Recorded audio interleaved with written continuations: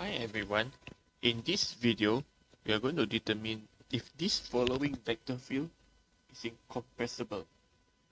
So what does it mean by incompressible? So a vector field is incompressible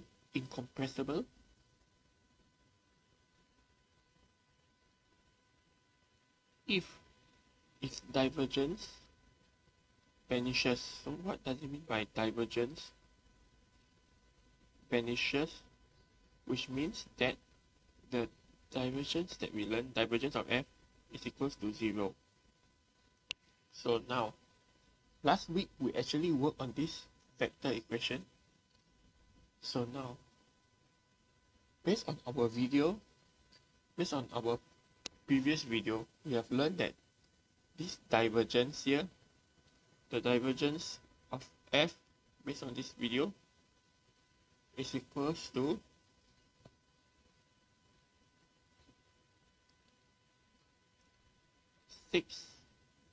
x, y, z. So this is not equals to 0. So therefore, since divergence f is not equals to 0, therefore not incompressible.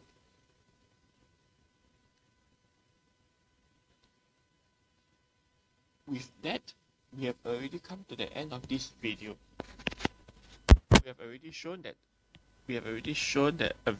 this vector field is not incompressible because the divergence is not equals to 0.